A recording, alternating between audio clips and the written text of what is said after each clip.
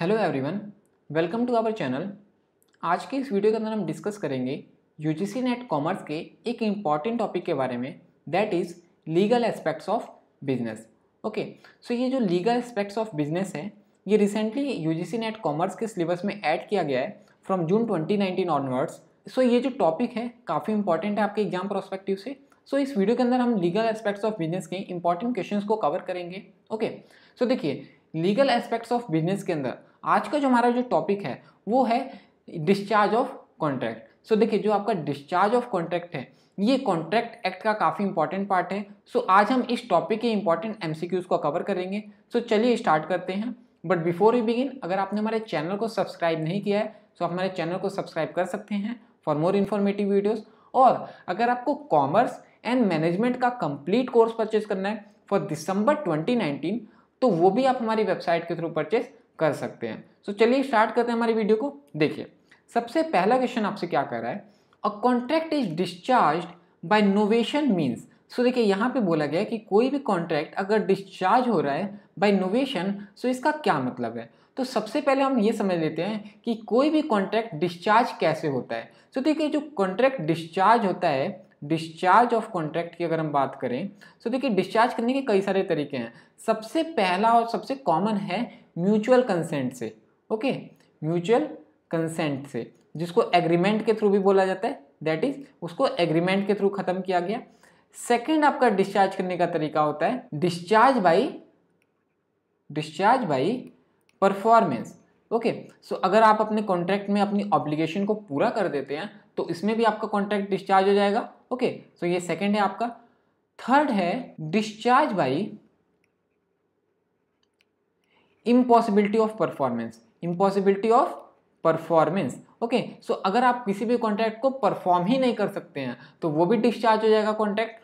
Fourth होता है discharge by lapse of time. Lapse of time, सो देखिए यहाँ पे कोई भी कॉन्ट्रैक्ट है ये किसी स्पेसिफिक टाइम तक वैलिड होता है। सो अगर वो टाइम एक्सपायर हो जाता है तो यहाँ पे आपका कॉन्ट्रैक्ट भी है वो लैप्स कर जाएगा। फिफ्थ होता है आपका discharge by court of law. Okay, court of law, सो यहाँ पे कोई भी contract by court of law भी डिस्चार्ज हो सकता है।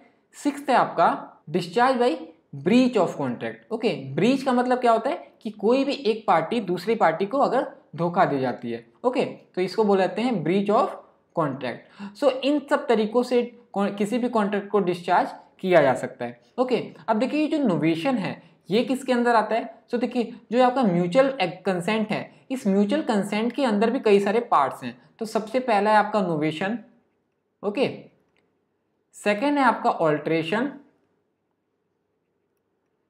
थर्ड है आपका रेसिशन, फोर्थ है आपका रेमिशन एंड फिफ्थ है आपका वेवर।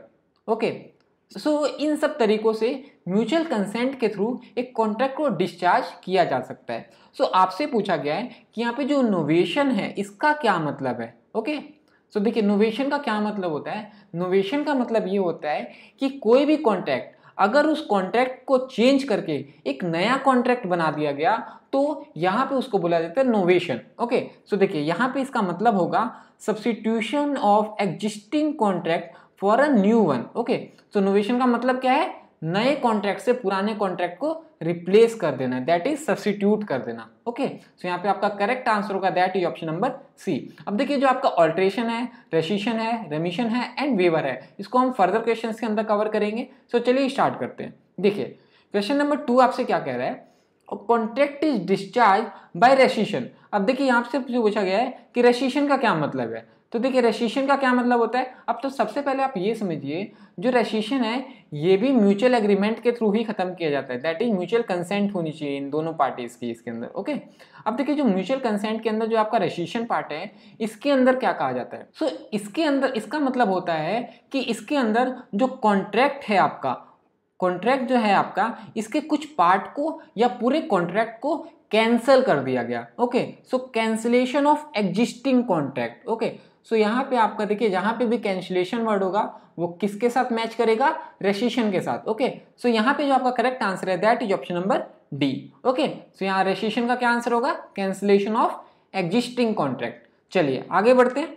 देखिए यहां बोला गया है when prior to the date of performance the performance absolutely refuses to perform the contract it is known as. सो यहाँ पे बोला गया है कि prior to the date of performance, सो जब उसको परफॉर्म करना था एक पार्टी को तो उन्होंने उससे पहले ही उसको मना कर दिया कि वो उसको परफॉर्म नहीं कर सकते, उन्होंने इसे रिफ्यूज कर दिया।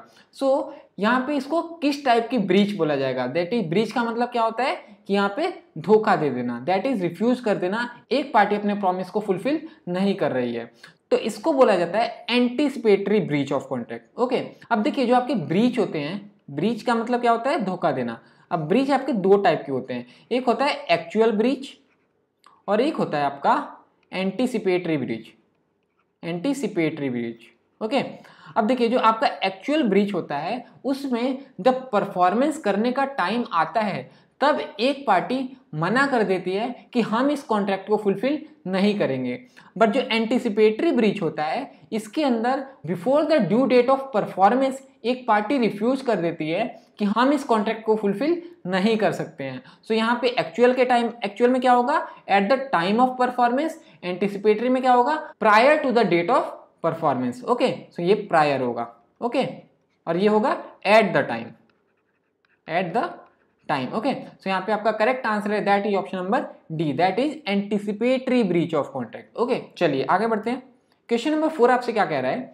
In case of anticipatory breach the aggrieved party में ट्रीट द कॉन्ट्रैक्ट। सो जो एग्रीव्ड पार्टी है दैट इज सेकेंड पार्टी है जिसको चीट किया गया है, ओके, जिसको डिसीव किया गया है। सो ये किस तरीके से उस कॉन्ट्रैक्ट को ट्रीट कर सकती है? तो सबसे पहला ऑप्शन है as discharge and bring an immediate action for damages. सो उसको ये एज्यूम कर सकती है कि उसको डिस्चार्ज कर दिया गया है और इसके लिए वो इमीडिएट एक्शन ले सकती है फॉर डैमेजेस। सेकेंड क्या है? एज ऑपरेटिव, उसको ऑपरेटिव मान सकती है और वेट कर सकती है till the time for performance arrive, और उसको वेट कर सकती है कि जो सेकेंड पार्टी है जिन्होंने उन्हें डिसीव किया है वो उसको कुछ समय बाद फुलफिल करेंगे। ओके, सो यहाँ पे ये दोनों कंडीशन हो सकती है। नाउ थर्ड कह रहा है एक्सरसाइज ऑप्शन इधर ए और बी। सो यहाँ पे आपका करेक्ट आंसर है that is option number C. अब देखिए यहाँ पे जो भी एग्रीव्ड पार्टी है दैट इज जिसको भी डिसीव किया गया है, सो यहाँ पे वो दोनों एक्शन ले सकती है, या तो इमीडिएट कोई एक्शन ले या फिर वो थोड़ा वेट करे कि हो सकता है जो सेकेंड पार्टी है वो बाद में उस कॉन्ट्रैक्ट को फुलफिल करने के लिए मान जाए। ओके, चलिए आगे बढ़ते क्वेश्चन नंबर 5 पे आते हैं। देखिए क्वेश्चन नंबर 5 आपसे क्या कह रहा है? In case of breach of contract, जो ब्रीच ऑफ कॉन्ट्रैक्ट है आपका, which of the following remedy is available to aggrieved party. So aggrieved party के पास कौन कौन सी रेमेडी अवेलेबल है? ओके, तो सूट फॉर रिसेशन, उसके लिए रिसेशन के लिए सूट कर सकती है file, yes. Suit for damages, damages के लिए कर सकती है, yes. Suit for specific performance, सो इन तीनों के लिए कर सकती है। सो यहाँ पे आपका करेक्ट आंसर होगा that is option number D. Okay, so that's all for today. I hope कि आपको ये वीडियो अच्छी लगी होगी। ऐसी ही इंफॉर्मेटिव वीडियोस देखने के लिए आप हमारे चैनल को सब्सक्राइब कर सकते हैं, और अगर आपको कॉमर्स, मैनेजमेंट एंड पेपर 1 का कंप्लीट कोर्स परचेज करना है सो वो भी आप हमारी वेबसाइट के थ्रू परचेज कर सकते हैं। So thank you for watching, thank you so much.